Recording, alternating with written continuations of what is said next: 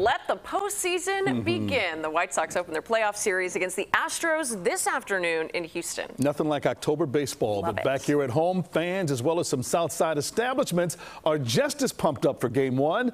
CBS 2's Mugo Odigwe joins us live from Guaranteed Rate Field with what this means for businesses in the Bridgeport area. Good morning, Mugo.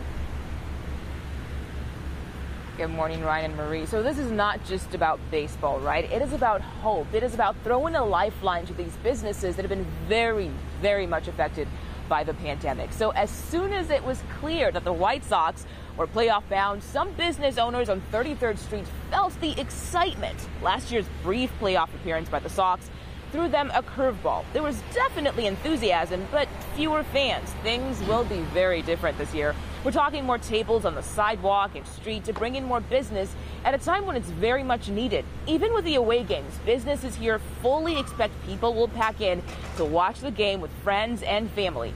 The manager at Turtles Bar and Grill says she's been getting lots of calls from fans hoping to come in to watch the game. Do you take reservations? Do you have any specials going on? We're going to follow whatever rules we're supposed to follow, which they can be inside, and they have to have a mask if they're not eating or drinking.